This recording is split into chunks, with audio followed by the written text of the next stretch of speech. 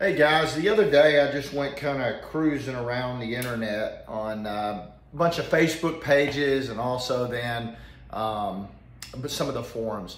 And one of the common things that I saw that I used to see all the time, so this is a theme that's been going on for a long time, is left to right problems with longbow shooters.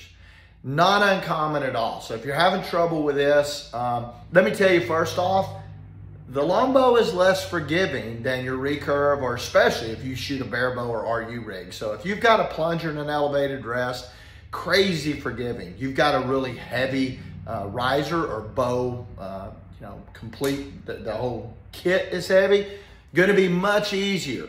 A light, squirrely longbow, especially the really light, shorter ones, a lot harder to get tuned and to control. So one of the biggest problems is the release. With a longbow, look, this thing wants you to pull straight through that shot. If you pluck the string on a longbow, you're gonna get left to right problems. And if you're a right-handed archer, if you come out from your face, I'll guarantee you're gonna get left impacts every time. It's gonna input into the nock of the arrow, you're gonna hit against the strike plate, the arrow is, and it's gonna go left.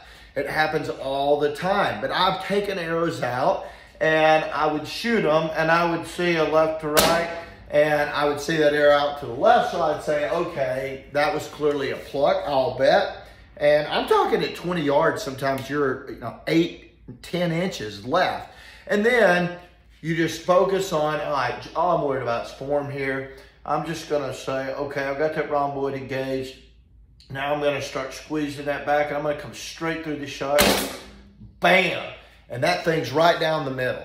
Same set of arrows, just a little pluck and I'm 6, 8 inches left versus I'm getting through off the string nice and clean, breaking, staying straight, strings releasing straight through as my fingers just relax.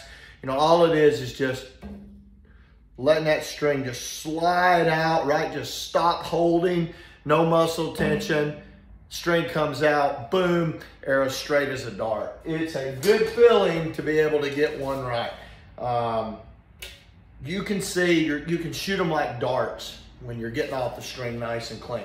So think about it. Go out, pay attention to what you're doing, film yourself, take a look at it. I've had people swear to me, oh, I'm not plucking the string, and just on and on and on. And then I film them and they look at it and they're out here, doing this number, letting go of the string. We want to pull that thing, get set up, engage the rhomboid, pull the elbow to the rear. There it is. I feel my back already straight into anchor. I hit anchor and I'm holding. Sustain, pull. Now I'm aiming. Now I'm going to start squeezing that back. Bam.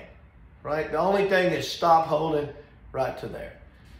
And I'm at 5 yards, but every arrow slapped together, they're in a quarter. And that's just getting off nice and clean. So look at yourself, look at your release, get it clean as you can, and you will be able to get those arrows to line up.